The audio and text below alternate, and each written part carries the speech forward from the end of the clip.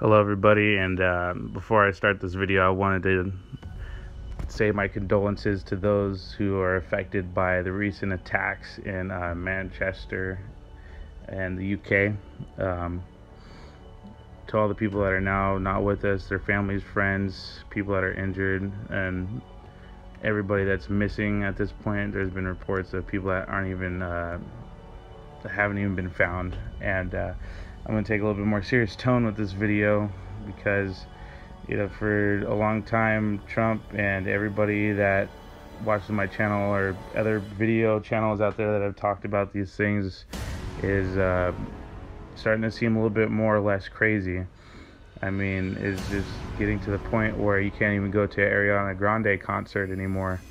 I'm going to play some video footage for people trying to run out, and for basically what I have so far. Honestly, guys, this stuff needs to stop. Trump has unmasked the monster that is radical Islamic terrorism, and all this is just the monster's out of the closet now. It's out and having fun, and we need to stop it. At this point, it's not a game anymore. These people in Hollywood, all these people out protesting against vetting these types of people from coming in, it's all their fault.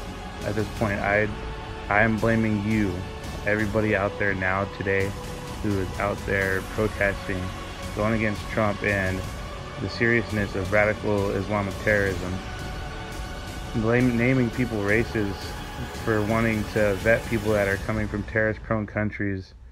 It's all your guys' fault this is happening. 20 people are dead and the blood is on your hands. There is still much work to be done. That means honestly confronting the crisis of Islamic extremism and the Islamists and Islamic terror of all kinds. We must stop what they're doing to inspire, because they do nothing to inspire but kill.